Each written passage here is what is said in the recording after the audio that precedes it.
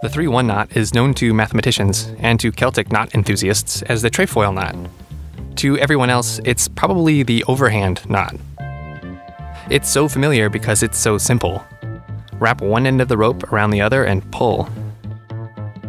Of course, we're doing the mathematician thing and connecting the ends of the rope together to form a loop. This brings the knot into a kind of standard form. This is just the way that we formally define knots in mathematics, so just ignore those two ends at the top of the rope.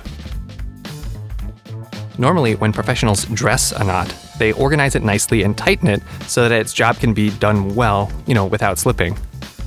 Because our job is to highlight knot structure, we will dress the knot in a very loose way and as symmetric as possible. As you can see, there are 3 crossings, whence the name, trefoil. Folks will often say that the trefoil is the only knot with 3 crossings, and in some sense it is. But the trefoil is a chiral or handed knot. That is to say, there are 2 versions, a right-handed one and a left-handed one. Most knots are chiral, and if anything, it's really interesting when they're not. To demonstrate what we mean by the chirality of the trefoil, we'll tie both side by side to demonstrate.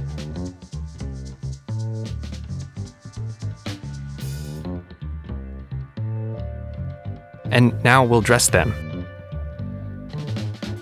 See? They kinda look the same. Both have 3 crossings, and both crossings tend to happen in the opposite direction.